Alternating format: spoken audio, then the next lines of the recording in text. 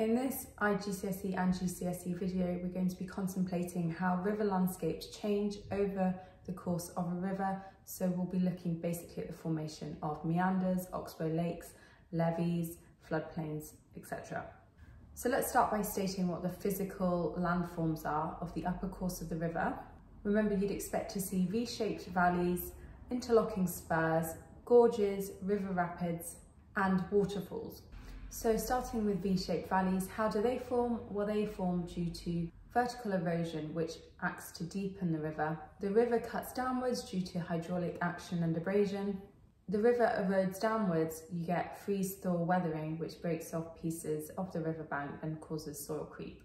But what about interlocking spurs? Well, very similar to V-shaped valleys, we're going to have vertical erosion where hydraulic action and abrasion cause that river to deepen. What happens next is the river winds and bends in order to avoid harder rock, and then repeated vertical erosion means that parts of the land stick out in order to form the interlocking spurs. Moving on to waterfalls. So in order for a waterfall to form, you need hard rock above soft rock, which means that that soft rock below will be eroded first. The erosion undercuts the hard rock, meaning that eventually you'll get an overhang, and then through vertical erosion and hydraulic action, you'll find that a plunge pool is created, which acts to deepen the waterfall. So we've dealt with the upper course of the river. What about the middle course of the river? Here you're likely to find floodplains, oxbow lakes, and meanders. So remember, meanders are those characteristic S-shaped bends in the river, and they can actually be very distinctive in places like the Amazon. But how do they form? Well, the river flows fastest on the outside of the bend and flows slower on the inside of the bend. So what you find is that on the inner bend, deposition occurs because the river has less energy, so more sediment can be deposited. On the outer bend, more erosion takes place due to hydraulic action. The river erodes and deposits laterally. Remember that meanders and oxbow lakes are very tightly linked, because eventually what happens if erosion is such that effectively the S on the meander gets cut off, then you end up with an oxbow lake. So again, how is an oxbow lake formed? Well, we're going to start by saying that the river flows fastest on the outside of the bend and slowest on the inside of the bend. Again, on the inside of the bend, deposition occurs because the river has less energy and therefore sediment can be deposited. The outer bend, we see erosion due to hydraulic action. Eventually, the bank at the start and the end of the meander will meet, and full flow breakthrough will provide a shorter pathway for the river, and then the oxbow lake forms due to deposition on the new riverbanks. Now, a floodplain is the area of land directly adjacent to a river, and it's found in both the middle and lower courses of a river. A floodplain forms when river discharge is high and the river overflows its banks. Now, that river water may infiltrate the soil, leaving behind a layer of material which builds up to form the floodplain. Moving on to the lower course of the river, so what physical features do we find here? Well, first of all, we find that floodplain. So again, be prepared to describe how that floodplain is formed due to the high river discharge, meaning that the river overflows its banks, alluvium is deposited.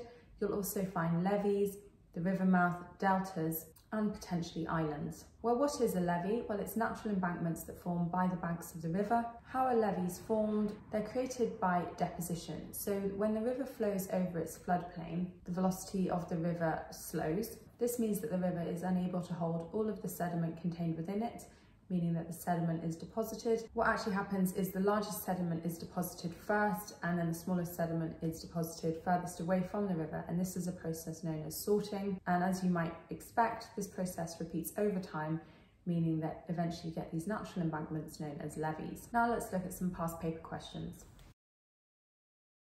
Explain the formation of a river meander.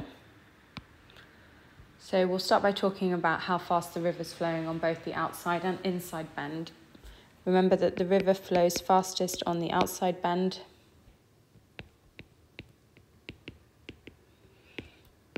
And then make the full comparison, and slowest on the inside bend. Because of this, on the inner bend, deposition occurs due to there being more friction here.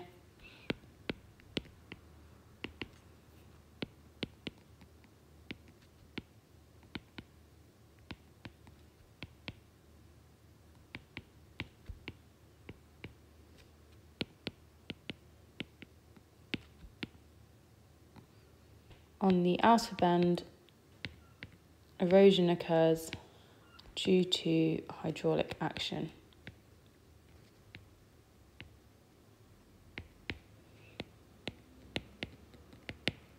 Now we're being asked to explain the formation of a waterfall. Remember, a waterfall can only occur where there's a band of hard rock sitting above softer rock.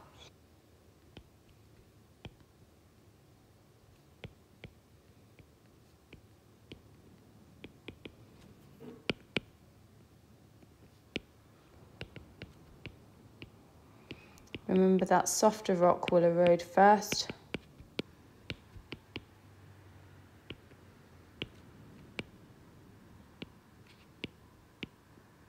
And over time, this creates an overhang.